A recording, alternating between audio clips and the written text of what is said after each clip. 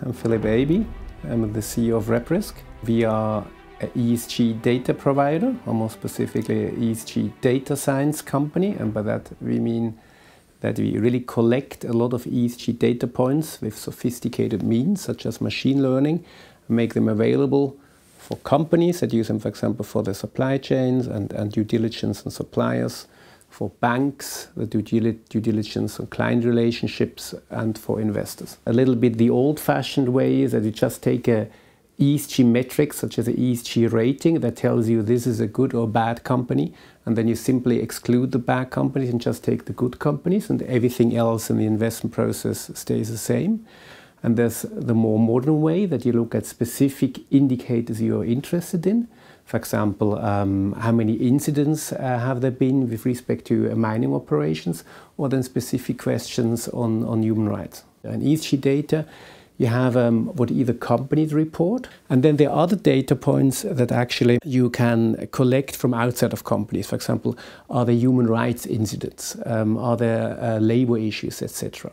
So depending on what you're interested in, you take one of these two sources or combine them. The private security industry and human rights is something that is very often a little bit neglected by investors interested in ESG, or it's just part of something that is aggregated, and in the end you just have an ESG rating overall, which means that the specific data points about human rights and what really matters for security companies actually completely lost. But the key thing in any case for human rights and security companies with respect to human rights is that you can, of course, ask, do companies have a policy, for example, with respect to human rights? What is more interesting, I think, is that you can also look at that from a walk-the-talk perspective. So what do companies really do? Are there incidents that show there was violence against civil society, or there were labor issues related to their own employees? So this incident-driven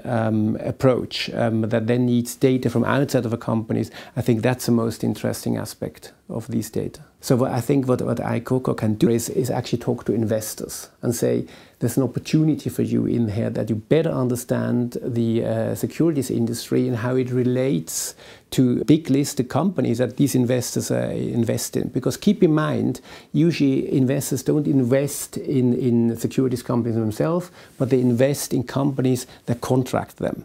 And that's basically the way that this whole question of human rights can be firmly put on the agenda where it matters with the investors. Talk directly to investors and explain the context in different situations and geographies so that they can better make the due diligence on their investments.